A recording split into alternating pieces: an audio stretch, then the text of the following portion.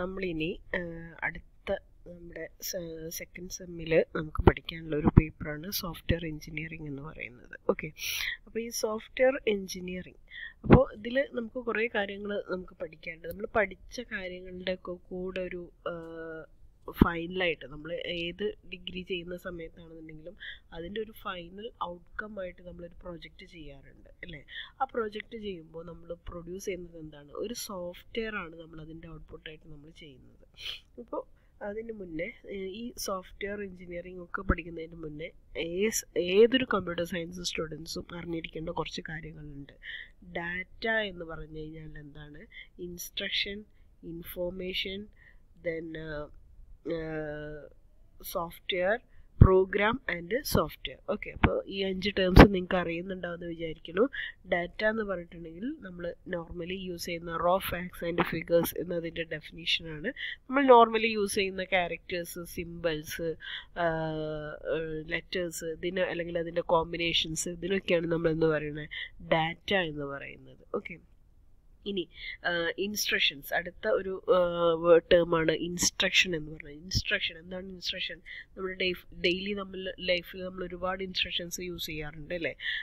Just V are using like just do like that and stand up and like vice V R giving a lot of instructions. നമ്മൾ ഇങ്ങനെ പറയാറുണ്ട്, ഒന്ന് എണീറ്റ് നിൽക്കുക അല്ലെങ്കിൽ അതെടുത്ത് കൊണ്ടുപോവാ എന്നൊക്കെ പറഞ്ഞിട്ട് നമ്മൾ ഒരുപാട് ഇൻസ്ട്രക്ഷൻസ് കൊടുക്കാറുണ്ട്. ആ ഇൻസ്ട്രക്ഷൻസിൻ്റെ ഭാഗമായിട്ട് നമുക്ക് എന്തെങ്കിലും ഒരു ഔട്ട്കം അല്ലെങ്കിൽ ഒരു ഔട്ട്പുട്ട് അല്ലെങ്കിൽ ഒരു റിസൾട്ട് നമുക്ക് ഉണ്ടാവുകയും ചെയ്യാറുണ്ട്. അപ്പോൾ ഇൻസ്ട്രക്ഷൻ എന്ന് പറഞ്ഞിട്ടുണ്ടെങ്കിൽ it is A combination of data that gives some result. നമുക്ക് പ്രൊവൈഡ് ചെയ്യുന്ന ഒരു റിസൾട്ടിനെയാണ് നമ്മൾ എന്ത് പറയുന്നത്?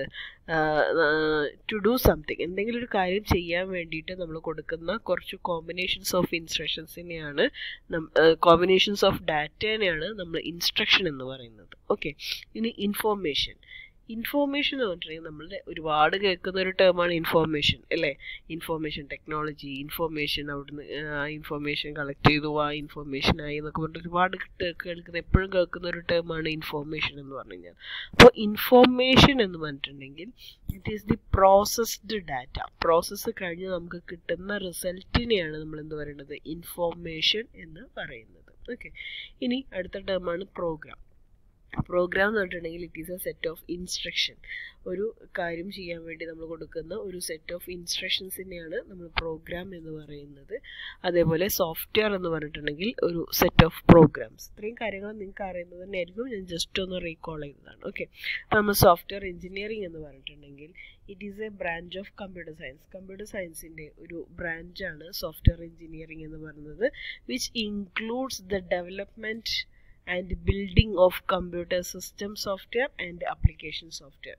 Then കമ്പ്യൂട്ടറിൻ്റെ അകത്തുള്ള സോഫ്റ്റ്വെയർസിനെ ബിൽഡ് ചെയ്യുക അല്ലെങ്കിൽ ഡെവലപ്പ് ചെയ്യുക എന്നുള്ളതാണ് software എഞ്ചിനീയറിംഗിൻ്റെ function. Computer system software is composed of the programme that include the computing utility and operations systems. ഇനി ഈ സോഫ്റ്റ്വെയർ എഞ്ചിനീയറിംഗ് എന്ന് പറയുന്ന ടേം 2 ടേംസ് കൂടി ചേർന്നാണ്, software and engineering. Okay, then software എന്ന് പറഞ്ഞു കഴിഞ്ഞാൽ നമുക്കറിയാം it is the collection of programmes, integrated programmes അല്ലെങ്കിൽ കളക്ഷൻ ഓഫ് ഇൻ്റഗ്രേറ്റഡ് പ്രോഗ്രാംസ് ആണ് എന്നുള്ളത് നമുക്കറിയാം. ഇനി എഞ്ചിനീയറിംഗ് എന്ന് പറഞ്ഞു കഴിഞ്ഞാൽ എന്താണ്? ഇറ്റ് ഈസ് ദി ഒരു പ്രോസസ്സ്, ഒരു കാര്യം ഉണ്ടാക്കാൻ വേണ്ടി നമ്മൾ യൂസ് ചെയ്യുന്ന കുറച്ച് techniques, tools and how to do this and ഒന്ന് കഴിഞ്ഞാൽ എന്താണ് ചെയ്യേണ്ടത് എന്നൊക്കെയുള്ള ഒരു ബ്ലൂ പ്രിൻറ്റ് എന്ന് നമുക്ക് വേണമെങ്കിൽ പറയാം. Is the application of science and practical knowledge to invent, design, build, maintain and improve the framework process etcetera. This is called engineering. Okay, അപ്പോൾ ഒരു സോഫ്റ്റ്വെയർ പ്രൊഡക്റ്റ് നമ്മൾ ഉണ്ടാക്കുന്ന സമയത്ത് അതിൽ ഒരുപാട് കാര്യങ്ങൾ നടക്കുന്നുണ്ട്. ജസ്റ്റ് നമ്മൾ അതിലേക്ക് ഒരു പ്രോഗ്രാം കോഡ് കൊടുക്കലോ അല്ലെങ്കിൽ അതിലുള്ള എറേഴ്സ് ചെക്ക് ചെയ്യലോ മാത്രമല്ല, ഒരു സോഫ്റ്റ്വെയർ പ്രൊഡക്റ്റ് നമ്മൾ ഉണ്ടാക്കുകയാണെന്നുണ്ടെങ്കിൽ അതിൽ ഒരുപാട് കാര്യങ്ങൾ നമുക്ക് ചെയ്യാനുണ്ട്. നിങ്ങൾ എല്ലാവരും ഡിഗ്രി ലെവലിൽ നിങ്ങളുടേതായിട്ടുള്ള ലെവലിൽ ഒരു പ്രോജക്റ്റ് ചെയ്ത് കഴിഞ്ഞവരാണ്. അപ്പോൾ നിങ്ങൾക്ക് കുറേ കാര്യങ്ങളൊക്കെ അറിയാം. എന്നാലും നമുക്ക് പഠിച്ച കാര്യങ്ങൾ, നിങ്ങൾ ഡിഗ്രിയിലും സോഫ്റ്റ്വെയർ എഞ്ചിനീയറിംഗ് എന്ന് പറയുന്ന സബ്ജക്റ്റ് പഠിച്ചു കഴിഞ്ഞതാണ്. പഠിച്ച കാര്യങ്ങൾ നമുക്കെല്ലാം കൂടി ഒന്ന് റീകോൾ ചെയ്ത് കൊണ്ടുവരാം. അതാണ് സോഫ്റ്റ്വെയർ എഞ്ചിനീയറിംഗ് നമ്മൾ ചെയ്യുന്നത്. വൈ ഈ സോഫ്റ്റ്വെയർ എഞ്ചിനീയറിംഗ് റിക്വയർഡ്? എന്തിനാണ് നമ്മൾ ഈ സോഫ്റ്റ്വെയർ എഞ്ചിനീയറിംഗ് എന്ന് പറയുന്ന സബ്ജക്റ്റ് പഠിക്കുന്നത് എന്ന് ചോദിച്ചിട്ടുണ്ടെങ്കിൽ, നമുക്ക് ഒരു കാര്യം ചെയ്യുന്ന സമയത്ത് ഒരു ഓർഡർ ഇല്ലെങ്കിൽ, ഒന്നിനും ഒരു പ്ലാനിങ് ഇല്ല എന്നുണ്ടെങ്കിൽ അത് നമുക്ക് കറക്റ്റ് ചെയ്യാൻ കഴിയില്ല, അല്ലെങ്കിൽ അതിൻ്റെ കറക്റ്റ് സമയത്ത് നമുക്ക് ചെയ്യാൻ കഴിയില്ല, അല്ലെങ്കിൽ അതിൻ്റെ ആ കറക്റ്റ് കോസ്റ്റിൽ നമുക്കത് കംപ്ലീറ്റ് ചെയ്യാൻ പറ്റില്ല. ഓക്കെ, അപ്പോൾ ഒരു കാര്യം നമ്മൾ ചെയ്യാൻ പോകുന്ന സമയത്ത് അതിനൊരു കറക്റ്റ് പ്ലാനിങ്ങിലേക്ക് കൊണ്ടുവരാൻ വേണ്ടിയിട്ടാണ് നമ്മൾ ഈ സോഫ്റ്റ്വെയർ എഞ്ചിനീയറിംഗ് എന്ന് പറയുന്ന പ്രോസസ്സ് യൂസ് ചെയ്യുന്നത്. To manage the large software, വലിയ സോഫ്റ്റ്വെയർസിനെ നമുക്ക് മാനേജ് ചെയ്യാൻ വേണ്ടിയിട്ട്, for more സ്കാലബിലിറ്റി, then cost management, to manage the dynamic nature of the software, for the better quality management. Okay, overall നമ്മൾ പറയുകയാണെന്നുണ്ടെങ്കിൽ ഒരു സോഫ്റ്റ്വെയർ എഞ്ചിനീയറിംഗ് എന്ന് പറഞ്ഞിട്ടുണ്ടെങ്കിൽ ഒരു കാര്യത്തിന് അതിൻ്റെ പൂർണ്ണതയിലെത്താൻ വേണ്ടി, അതിൻ്റെ ഔട്ട്പുട്ട് പ്രൊഡക്റ്റ് നമുക്ക് കിട്ടാൻ വേണ്ടിയിട്ട് കറക്റ്റായിട്ട് നമ്മൾ മെയിൻറ്റെയിൻ ചെയ്ത് കൊണ്ടുപോവുക, അല്ലെങ്കിൽ കറക്റ്റായിട്ട് അതിനെ മാനേജ് ചെയ്യുക. മാനേജ്മെൻറ്റ് എന്ന് പറഞ്ഞിട്ടുണ്ടെങ്കിൽ അതിൽ ഒരുപാട് കാര്യങ്ങളുണ്ട്. കോർഡിനേഷൻ ഉണ്ട്, അതേപോലെ തന്നെ അതിന് വരുന്ന ഓരോന്നിനും വരുന്ന കോസ്റ്റിൻ്റെ കൗണ്ടിങ് ഉണ്ട്. അങ്ങനെയുള്ള കാര്യങ്ങളൊക്കെ നേരത്തെ മുൻകൂട്ടി നമ്മൾ എല്ലാ കാര്യങ്ങളും തീരുമാനിക്കുക. ഓരോന്ന് കഴിഞ്ഞിട്ടുണ്ടെങ്കിലും അടുത്ത സ്റ്റേജ് എന്താണ്, അല്ലെങ്കിൽ ഒന്നൊന്നിനു വേണ്ടി വെയിറ്റ് ചെയ്ത് നിൽക്കാത്ത രീതിയിൽ ഓരോന്നും അതിൻ്റെ കറക്റ്റായിട്ട് മെയിൻറ്റെയിൻ ചെയ്ത് കൊണ്ടുപോകാൻ വേണ്ടിയിട്ടാണ് നമ്മൾ ഈ സോഫ്റ്റ്വെയർ എഞ്ചിനീയറിംഗ് എന്ന് പറയുന്ന സബ്ജക്റ്റ് പഠിക്കുന്നത്. The need for software engineering. The necessity of software engineering appear because of the high rate of progress in user requirements and the environment on which program is working. The huge ഒരുപാട് കാര്യങ്ങൾ അതിന് ശ്രദ്ധിക്കാനുണ്ട്. ഒരു software എഞ്ചിനീയറിംഗിൽ നമ്മൾ ഒരുപാട് software എഞ്ചിനീയറിംഗിൻ്റെ need എന്ന് പറഞ്ഞിട്ടുണ്ടെങ്കിൽ ഒരുപാട് കാര്യത്തിന് ബേസ് ചെയ്തിട്ടാണ്. ഒന്ന്, ഹ്യൂജ് പ്രോഗ്രാമിംഗ്, നമ്മൾ നേരത്തെ പറഞ്ഞ പോലെ തന്നെ to manage the large software, അത് തന്നെയാണ് huge programming. Adaptability, cost, dynamic nature, quality management, ഇത്രയും കാര്യങ്ങൾക്ക് വേണ്ടിയിട്ടാണ് നമ്മൾ മെയിനായിട്ട് ഒരു സോഫ്റ്റ്വെയർ എഞ്ചിനീയറിങ്ങിനെ യൂസ് ചെയ്യുന്നത്. It is similar to manufacture A wall than two A house or building. Similarly, as the measure of the programming becomes extensive, engineering has to step to give it scientific process. ഇപ്പോൾ നമ്മളൊരു വലിയൊരു വീട് ഉണ്ടാക്കാൻ പോകുകയെന്ന് വിചാരിക്കുക. ആ വീടുണ്ടാക്കുന്നത് അതിൻ്റേതായ ഒരു അടുക്കും ചിട്ടയുണ്ട് അല്ലേ. ആദ്യം നമ്മൾ എന്ത് ചെയ്യും, അതിനാവശ്യമുള്ള പാതകം കീറും, അല്ലെങ്കിൽ ഹോൾ എടുക്കും. ദെൻ അതിൽ നമ്മൾ കല്ലിട്ട് ഹോളിന് നിരത്തും. എന്നിട്ട് തറ സ്ട്രോങ് ആയിട്ടുള്ളൊരു ബേസ്മെൻറ്റ് നമ്മൾ ക്രിയേറ്റ് ചെയ്യും. ആ ബേസ്മെൻറ്റിലാണ് നമ്മൾ ഓരോന്ന് ഉണ്ടാക്കി വരുന്നത്. ഇനി ഓരോ വാർഡ് ക്രിയേറ്റ് ചെയ്യുന്ന സമയത്ത് അത് ഒരു കല്ല് ഇവിടെ വെച്ച് ഒരു കല്ല് മറ്റേ മൂലൊക്കെ കൊണ്ടുവെക്കുക, അങ്ങനെയല്ല ചെയ്യുന്നത്. അതിന് അതിൻ്റേതായിട്ടുള്ള ഒരു സ്റ്റെപ്പ് ഉണ്ട്, അല്ലെങ്കിൽ അതിൻ്റേതായിട്ടുള്ള ഒരു പ്രോസസ്സ് ഉണ്ട്. ആ പ്രോസസ്സിലൂടെ മാത്രമാണ് നമുക്കത് കംപ്ലീറ്റ് ആക്കാൻ പറ്റുള്ളൂ. ഓക്കെ, അപ്പോൾ നമുക്ക് ആ പ്രോഗ്രാമിലേക്ക് കംപ്ലീറ്റ് ആയിട്ട് നമ്മുടെ പ്രോഗ്രാമിൻ്റെ കംപ്ലീറ്റ്നെസ്സിന് വേണ്ടിയിട്ട്, സ്മൂത്ത് ആയിട്ടുള്ള പ്രോസസ്സിങ്ങിന് വേണ്ടിയിട്ട് എന്തൊക്കെ കാര്യങ്ങളാണ്, എങ്ങനെ നമ്മളതിനെ ഈസി ആയിട്ട് കംപ്ലീറ്റ് ആക്കാൻ പറ്റും എന്നുള്ള കാര്യങ്ങളാണ് ഹ്യൂജ് പ്രോഗ്രാമിംഗ് എന്ന് പറയുന്ന കേസിൽ പറയുന്നത്.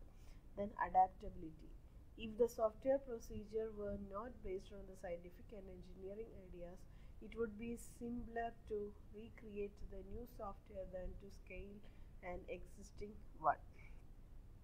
ഇനി ഓൾറെഡി എക്സിസ്റ്റിംഗ് ആയിട്ടുള്ള ഒരു പ്രോജക്റ്റിലേക്ക് നമ്മൾ പുതിയ കാര്യങ്ങൾ കൊണ്ടുവരികയാണെന്നുണ്ടെങ്കിലും ആ എക്സിസ്റ്റിംഗ് ആയിട്ടുള്ളതിനെ നമുക്കറിയണം, എന്നിട്ട് വേണം അതിലേക്ക് നമ്മുടെ പുതിയ ഐഡിയാസിനെ കൊണ്ടുവരാൻ. അപ്പോൾ അതിന് വേണ്ടിയിട്ടും നമ്മൾ സോഫ്റ്റ്വെയർ എഞ്ചിനീയറിംഗ് പ്രോസസ്സ് യൂസ് ചെയ്യാറുണ്ട്. Then to maintain the cost നമുക്ക് നമ്മുടെ യൂസറുടെ നീഡിനനുസരിച്ചും, അതേപോലെ പ്രോഗ്രാം ഡെവലപ്പ് ചെയ്യുന്നവർ അവർക്കൊരു വിഷമം വരാത്ത രീതിയിൽ, അല്ലെങ്കിൽ അവർക്ക് ചെറിയ തോതിലെങ്കിലും ഒരു ലാഭം വരുന്ന രീതിയിൽ വേണം നമുക്ക് കോസ്റ്റ് ഫാക്ടറിനെ ക്രിയേറ്റ് ചെയ്യാൻ. ദെൻ ഡൈനാമിക് നേച്ചർ എന്ന് പറഞ്ഞിട്ടുണ്ടെങ്കിൽ the continuity growing and adapting the nature of the program hugely depends upon the environment in which the client work. If the quality of the software is continually changing, the new upgrades needs to be done in the existing one. Okay, okay, dynamic nature എന്ന് പറഞ്ഞിട്ടുണ്ടെങ്കിൽ എപ്പോഴും change ചെയ്തുകൊണ്ടിരിക്കുന്നതാണ് dynamic എന്ന് പറഞ്ഞിട്ടുണ്ടെങ്കിൽ അല്ലേ. ഇപ്പോൾ ഒരു software, ഇപ്പോൾ നമ്മളൊരു ഷോപ്പ് കിട്ടും, ആ ഷോപ്പ് കുറച്ച് കാലം അതിലുള്ള കാര്യങ്ങളൊക്കെ ആയിട്ട് അങ്ങനെ പോവുകയാണെന്ന് വിചാരിച്ചാൽ കുറച്ച് ഒരു വർഷത്തിന് ശേഷം നമുക്ക് എന്ത് തോന്നുകയാണ്, ഇതിനൊന്ന് അപ്ഗ്രേഡ് ചെയ്യണം, അല്ലെങ്കിൽ ഇതിലേക്ക് കുറച്ചും കൂടെ കാര്യങ്ങൾ ഈ ഷോപ്പിന് നമുക്കൊന്ന് എക്സ്റ്റെൻഡ് ചെയ്യണം എന്ന് പറഞ്ഞിട്ടുണ്ടെങ്കിൽ അതിൽ ഓൾറെഡി ഉള്ള സോഫ്റ്റ്വെയർ വെച്ചിട്ട് നമുക്ക് എക്സ്റ്റെൻഡ് ചെയ്തിരിക്കുന്ന ഷോപ്പിനെ മാനേജ് ചെയ്യാൻ പറ്റില്ല. അപ്പോൾ നമ്മൾ അതിൽ എന്തിനും കൂടി എക്സ്റ്റെൻഡ് ചെയ്യേണ്ടി വരും, നമ്മുടെ സോഫ്റ്റ്വെയറിനും കൂടി അതിൽ എക്സ്റ്റൻഷൻ കൊണ്ടുവരേണ്ടി വരും. അങ്ങനെ ഓരോ സോഫ്റ്റ്വെയറിലും അതിൻ്റേതായിട്ടുള്ള അപ്ഗ്രേഡിങ് അല്ലെങ്കിൽ ഓരോ അപ്ഡേഷൻസും ഇടയ്ക്കിടയ്ക്ക് ചെയ്യേണ്ടി വരും. അപ്പോൾ ഓരോന്നും ചെയ്യാൻ വേണ്ടിയിട്ട് നമുക്ക് എന്ത് ആവശ്യമായിട്ട് വരികയാണ്, സോഫ്റ്റ്വെയർ എഞ്ചിനീയറിംഗ് എന്ന് പറയുന്ന പ്രോസസ്സ് യൂസ് ചെയ്യേണ്ടി വരും. ഇപ്പോൾ നിങ്ങൾ ഓൾറെഡി നിങ്ങൾ പല ആപ്പുകളും, ഇപ്പോൾ വാട്സാപ്പ് എന്ന് പറയുന്ന ആപ്പ് നിങ്ങൾ യൂസ് ചെയ്യുന്നുണ്ട്, അതിൽ ഫസ്റ്റ് വന്ന ആപ്ലിക്കേഷൻസിൻ്റെ അതേപോലെയല്ല ഇപ്പോൾ നിങ്ങൾ യൂസ് ചെയ്യുന്ന ആപ്ലിക്കേഷൻസ്. ഒരുപാട് ചേഞ്ചിങ് ഡേ ബൈ ഡേ വാട്സാപ്പിലേക്ക് കൊണ്ടുവരുന്നുണ്ട് അവർ അല്ലേ. അത് ഓൾറെഡി ഉള്ളതിൽ തന്നെ മോഡിഫിക്കേഷൻസ് വരുത്തിക്കൊണ്ടാണ് അവർ ചെയ്യുന്നത്. അല്ലാതെ ആദ്യം ഉള്ളത് നമ്മൾ ഡിലീറ്റ് ചെയ്ത് കളഞ്ഞ് പുതിയത് ഇൻസ്റ്റാൾ ചെയ്യുക അങ്ങനെയൊന്നും ചെയ്യുന്നില്ല. ഓൾറെഡി ഉള്ള ആ സോഫ്റ്റ്വെയറിൽ തന്നെ മെയിൻറ്റെയിൻ ചെയ്ത് കൊണ്ടുപോവുകയാണ് ചെയ്യുന്നത്. അത് യൂസറെ യാതൊരു രീതിയിലും എഫക്റ്റ് ചെയ്യാത്ത രീതിയിൽ ആ ഒരു അപ്ഗ്രേഡേഷൻ അവർ കൊണ്ടുവരുന്നുണ്ട്. അപ്പോൾ അതൊക്കെ സോഫ്റ്റ്വെയർ എഞ്ചിനീയറിങ്ങിൻ്റെ ഒരു ക്വാളിറ്റിയാണ്. Then quality management, the better procedure of software development provide the better and quality software product. Better software quality product ഉണ്ടാക്കാൻ വേണ്ടിയിട്ടും നമ്മളിത് യൂസ് ചെയ്യുന്നുണ്ട്. Okay, then characteristics of good software engineering and ഒരുപാട് ക്യാരക്ടറിസ്റ്റിക്സ് ഉണ്ട്. മെയിനായിട്ട് നമ്മൾ പറയുകയാണെങ്കിൽ അതിൻ്റെ കറക്റ്റായിട്ട് അതിൻ്റെ എന്താ പറയുക, തറ മുതൽ അതിൽ നമ്മൾ വീടിരിക്കുന്നത് വരെയുള്ള കാര്യങ്ങൾ മെയിൻറ്റെയിൻ ചെയ്ത് കൊണ്ടുപോകുക എന്നുള്ളത് തന്നെയാണ് സോഫ്റ്റ്വെയർ എഞ്ചിനീയറിങ്ങിൻ്റെ മെയിനായിട്ടുള്ള process. Expose to systematic method, systematic ആയിട്ട് ഒരു സോഫ്റ്റ്വെയറിനെ ഡെവലപ്പ് ചെയ്യുക. Good technical knowledge of the project, then good programming ability, good communication skill, high motivation, sound knowledge of the fundamentals of the computer science, intelligence, ability to work in a team. ഇതൊക്കെ അതിൻ്റെ ഒരു software എഞ്ചിനീയർക്ക് വേണ്ട ചില qualities ആണ്. Okay, ആ ഒരു software engineering എന്ന് പറയുന്ന പ്രോസസ്സിൽ സോഫ്റ്റ്വെയർ എഞ്ചിനീയർ ഇൻക്ലൂഡഡ് ആണ്. ആ സോഫ്റ്റ്വെയർ എഞ്ചിനീയർക്ക് വേണ്ട ക്യാരക്ടറിസ്റ്റിക്സ് ആണ് ഇവിടെ പറഞ്ഞിട്ടുള്ളത്. ഇനി importance of the software engineering അത് നമുക്ക് നെക്സ്റ്റ് ക്ലാസ്സിൽ പറയാം. ഓക്കെ.